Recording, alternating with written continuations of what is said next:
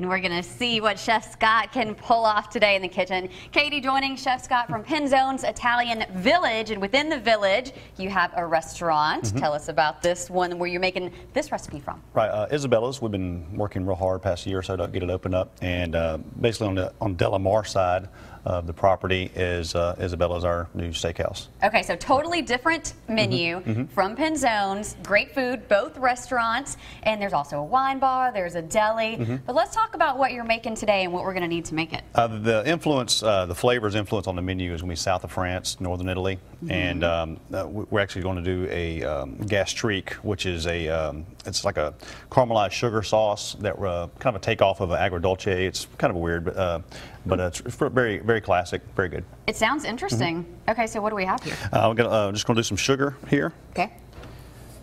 And the recipe's on the web page there. You can follow that. Yeah, Studio 10 page, fox10tv.com. And basically, we're just caramelizing the sugar here.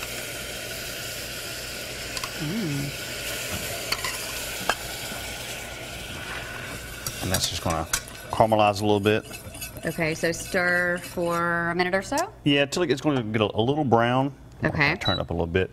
My advice, if you're cooking this at home, if you have a flame burner, when you add the liqueur, turn the flame off, because Yeah, powy. It'd be exciting. A little too exciting. Meanwhile, speaking of sugar, while this is browning, you have a new pastry chef at Penzone, so some new desserts. We do. Carla is fantastic, very creative, and she and I have been talking a lot about the flavors and what we want to do. But she was like a limoncello cheesecake, which has been huge. And we're trying to decide on, do we do a creme brulee or do a cheesecake for Isabella? So we decided to do a creme brulee cheesecake. So we actually, caramelized the top of the cheesecake. This sounds fantastic. When are we making days are always fun. I have to make this. Everyone comes to the kitchen immediately when they see her walking with her newest. She has tiramisu, mousse, and panna cotta. She does all kind of stuff. Yeah. Sounds good. Having so fun. You have good dinner, then of course you can't skip dessert with the new pastry chef. Right. We're going to, as you see, it's starting to bubble a little bit. This will probably actually take a few minutes. But what I'm going to do is I'm going to add this Chambord here. Standing back. Okay. Katie is too. We're backing up. Now, if the sugar gets really tight on you, when you add a cold liquid to it, it's going to seize up, and you'll have to just lower the heat down a little bit. It's a little technical, but you can smell it. Smell the raspberry in there? Yeah. That's great. That smells phenomenal. Now we're going to add this raspberry puree. Okay. And then we're going to just let this reduce for a little bit. Yeah, that smells great. You get on that? Yes, it does. Wow. But it's going to reduce like a syrup, almost. And you're making the quail today, but this is something, maybe you can put it on chicken as well? Absolutely. Like I said, this is classic from actually a duck l'orange, where they would actually take an orange juice and make a gastrique with orange and serve it with duck. But you can do it with turkey, you can do it with chicken, anything, like a fowl of any type. Okay. So about how much longer do you need to have it stovetop? Just a few more minutes, just to get some consistency. It's practically done right now. We're just going to let just let it reduce down a little bit, get the right thickness, but the flavors are there, so we can use it. It smells great. Make sure you get this recipe, fox10tv.com. That's all on the Studio 10 page. We'll start working on the quail when we come back. Coke. That last segment made me want to go to the bathroom. Sorry, sometimes I just say something inappropriate. We're in the kitchen with the folks from Penzone's Italian Village. This is Scott and Katie. What are we working on today? Well, I don't know how to follow that, but I know, what a welcome. Thank you.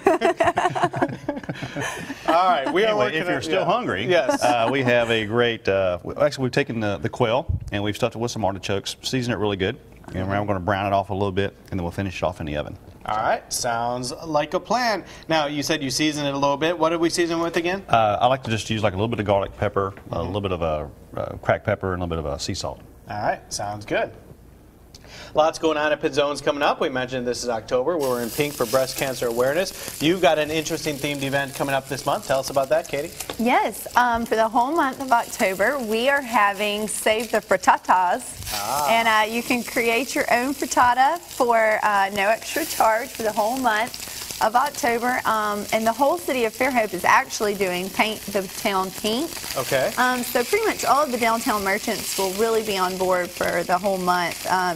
doing different specials and things like that. Very cool. Anything we can do to help get the word out, eventually raise more money, raise more research, or do more research, and help out would be fantastic. Now that smells really good once Yes, it got it in there. does. Thank you. I'll tell you, we were saying earlier about doing a little classic twist on French. We're having so much fun at Isabella's. I mean, the creativity, the staff that we have on hand, really, everybody's excited, feeding off each other, and they're like, hey, what about this? What about that? You know, and that creative, you know, we'll do that. We talked about doing the duck, and I said, well, no, let's do quail instead. And you know, it's just a lot of fun. I really, the feedback's been fantastic, and really just invite you to come out and try it. That is awesome, and I'm a real big fan of creative environments. I always think that's when the best kind of work comes out, whatever you're doing, and food would definitely be no exception to that. Always trying something new, trying to mix and match, and come up with some great dishes, and this is one of those that we're looking at there. So, how long should the folks, if they're trying to do something like this at home, how long do they need to cook quail? How do you cook quail as opposed to chicken or something like that? Quail is actually considered a fowl, so it doesn't have to be cooked, overcooked like you would like chicken. I mean, chicken you have to cook at 165 degrees. This actually be served like almost like medium rare. Okay. All right, good tip. So we're going to continue to work on that. We've got the raspberry topping that's this is right here. And if you're curious, we had discussed earlier whether we are technically south of France, and we are. Everything south of New York, we learned, Pretty much, yeah. is south of France in relation to North America. So there you go. A fun fact for you this morning, some great food for you this morning, and some inappropriate comments earlier to start the cooking segment, guys.